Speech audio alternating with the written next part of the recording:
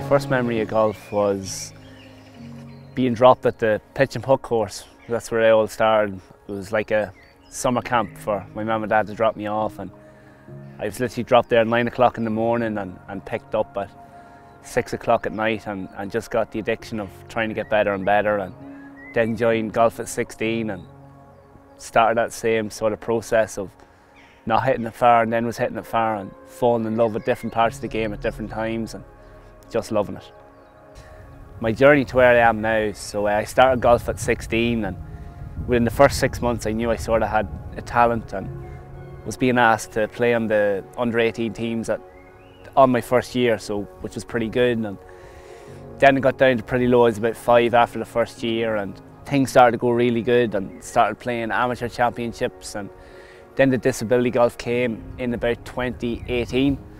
So my Auntie Anne found that, and I said I'd give it a go. Never found myself any different, and was competing at quite a high level in amateur, and it's the best road I ever went down. It's opened so many doors. It's playing in European Tour events, meeting the biggest people in the world that play golf, and it's truly an amazing feeling. That one shot that comes to mind is I was playing in the Australian Open in 2019, and it was a long par 4 11.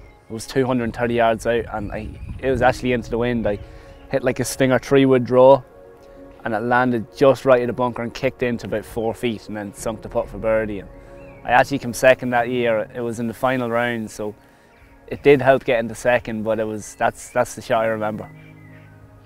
What makes the ISPS Hand event so special is, well, first of all, the inclusion between men, ladies, and also disability golfers. They're really hitting every side of golf at this event. It's equal prize money for men and ladies is huge, and that's what they've been striving for a long time. And having also modest golf involved too, getting us a disability event at it is going to be a massive step forward for the game, and getting more disability golfers into the game and also children into the game. And that's a main ambition of ours, to continue this journey and getting more players into it. So it's going to be a special week. I've been with American Golf now, this is the 2nd year, and they've been truly incredible from day one. Basically helping me fulfill my dream and playing golf week in, week out, and promoting disability golf on the map. And same for ISPS Hand. If it wasn't for organisations like that, they wouldn't be able to give me the platform to promote the game on such a high stage and a high level. So I'm going to be forever grateful for all these sponsors. The place I want disability golf to be in 5 years, it's taken massive strides in the last 3, and it's gone places where I never thought it'd go so quick.